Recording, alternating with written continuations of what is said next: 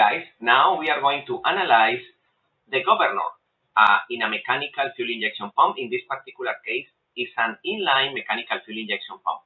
The governor is the element that controls the input of fuel into the combustion chamber and the suction of air through the intake manifold.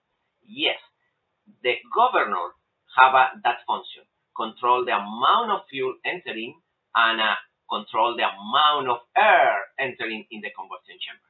This is the vital component in the fuel injection pump, is the governor. The governor in this particular unit, mechanical fuel injection pump, is a mechanical element that depending of the engine RPMs and depending of the load applied on the engine, this element move the plunger of each injector, the plunger of each cylinder in the small engine, in the small injection pump, and inject more or less fuel.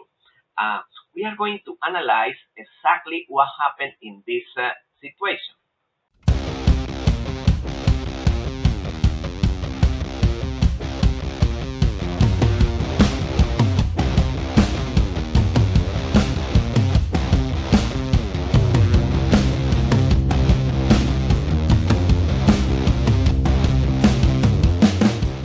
Open, and this is a small piston, and the piston is touching the counterweights. You see those counterweights, they have an L form, and depending of the RPMs, the counterweights open or the counterweights close. If the counterweights open, push that piston out, and this element connected with the rail turn it each plunger clockwise or counterclock. Remember that each plunger, each piston is a small piston, have a groove, and depending of the groove is like a triangle with a big base in the bottom and narrow part on top. Depending if the position of that plunger, because this rail is moving back and forward, more fuel enter in the small plunger, and after that, with the movement up and down, because the camshaft is in the bottom, the vertical movement compress the fuel and send the fuel compressed into the injector. This is exactly the situation. Let me explain.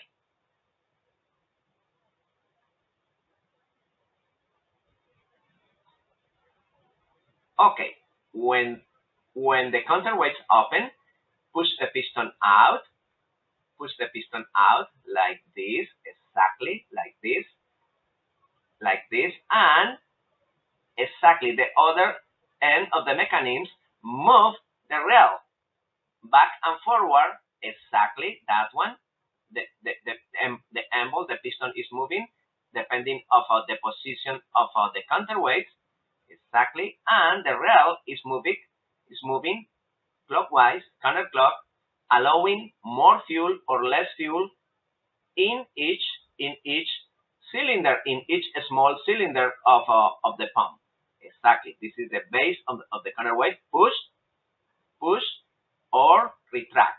And this mechanism in the other side move the rail, and the rail allow more or less fuel entering in each small cylinder of this small engine, of this mini engine. This is the function of the governor, my friends. The governor controls the amount of fuel entering in the combustion chamber, and that amount of fuel depends on the amount of air that is suctioned when the pistons of the big engines go down during the intake stroke with the intake valves open. You see, the engine is like your body. All of the mechanisms work together. The governor is the element that controls the amount of fuel and air entering in the combustion chamber. That element is a part of the fuel injection pump. Let me explain something. This element, the governor, is lubricated with motor oil. You see that ball on top? This is coming from the engine, the oil engine, at the pressure produced on the engine.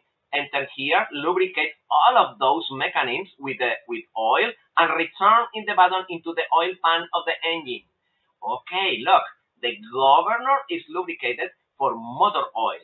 However, the body of the fuel injection pump is lubricated with the fuel. Remember that the diesel is oily. It's coming from petroleum. Yeah, this element, the body, is lubricated with the fuel, and the governor is lubricated with motor oil.